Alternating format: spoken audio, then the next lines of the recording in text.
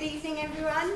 My name's Emma and this is Lewis, and we're here this evening to tell you about Friend Finder. And going to school is about much more than education. It's also about learning to socialise, meeting new people and making friends. There are currently over 1 million children who have a long-term illness or a disability, which means they miss a lot of school, which is why Lewis created Friend Finder.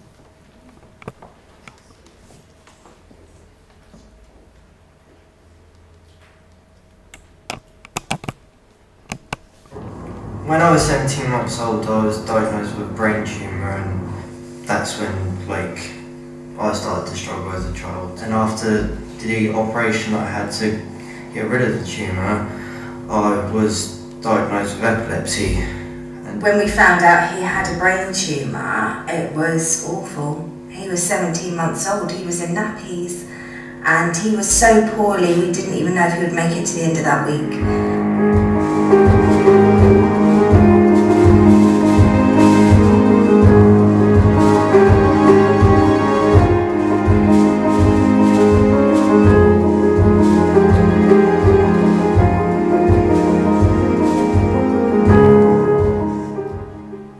There's a lot of people out there that are like me, spending most of their life in hospital and not getting a chance to meet other people to talk to, communicate with, and just to socialise with and go out and so on. So that's why I started up Friend Finder.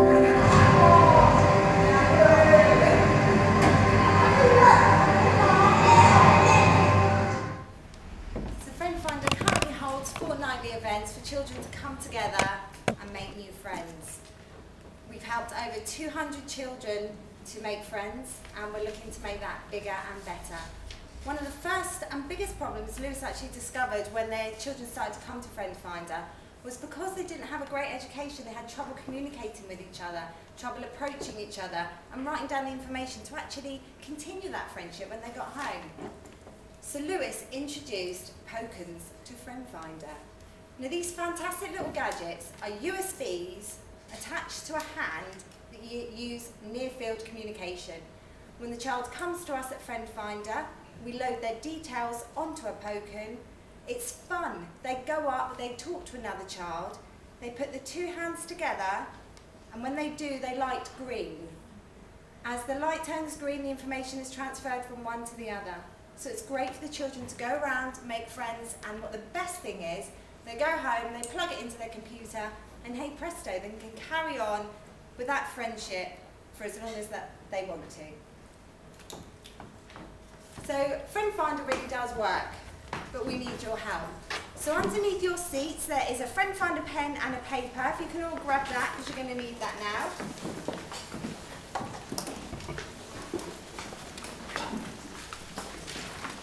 And at the top of the paper, I want everyone to write, Friend Finder needs me, because we need all of you. So this is to remind you when you go home that we need you. So you're going to take your pens with you, so write, Friend Finder needs me.